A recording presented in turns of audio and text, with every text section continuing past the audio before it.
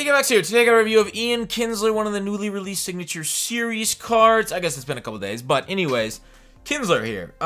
Contact and against righties and lefties. Solid, I guess a little bit worse against righties, obviously. 16 points worse. Power is up in the 80s, which is nice. Vision 106, which is one of the most important stats. I mean, all 5 of those stats are super important. Discipline, I kind of like consider discipline lesser than the other stats. Clutch 103. I also don't really like look at that as much as maybe the other ones, but you know, with runners on second base, you know, the clutch stat helps. And fielding.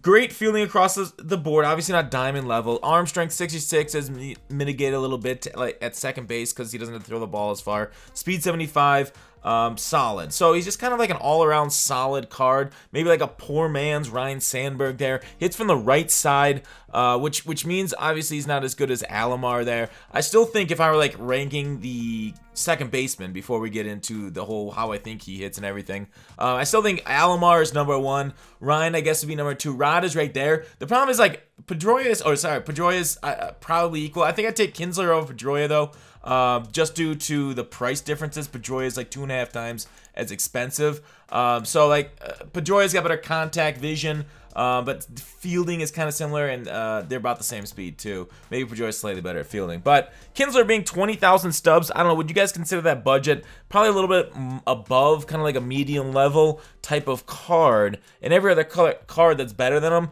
is also way more expensive than him, which is, I guess, a good place to be, that there's no more cards below you that are better than you. You can make an argument of guys that have like pretty decent contact, like the Altuve types that are around the same price, a little bit less.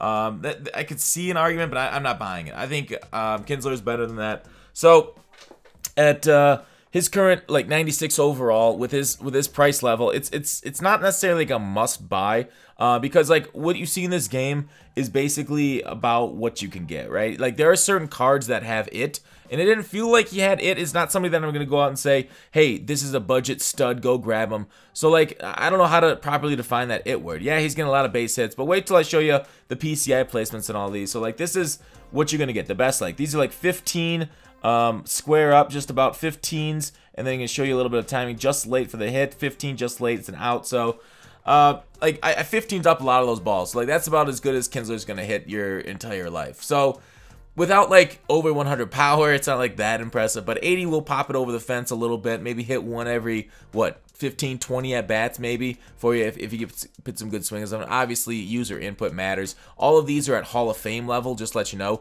This is not all-star hitting. All-star, he obviously will hit better than you hit right here, and he's got a better chance of getting out of the park and stuff.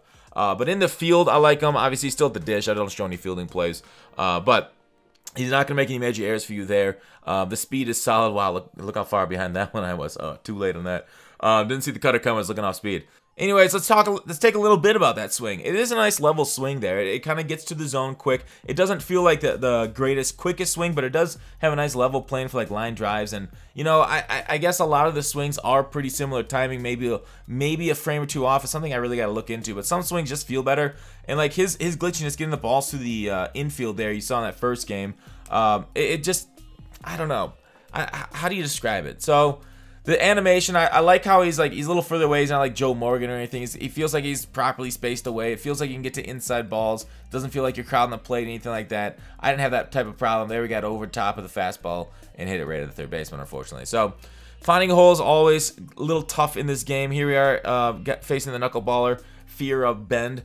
We'll see if we can do anything here. And yeah, get ready to hit knuckleballers for that moonshot event next week, basically. But overall, my final thoughts on Kinsler, I think he's a solid piece. Obviously, I think, you know, free Joe Morgan if you're at diamond level 100, or after you get like Frank Thompson stuff, would be maybe a better choice, a better card there. But Kinsler, for what he is, for like a mid-tier budget card, like kind of high-tier budget card, I think he's a solid grab. So get him if he's in your budget. Thanks for watching Call to Action. I'll see you tomorrow.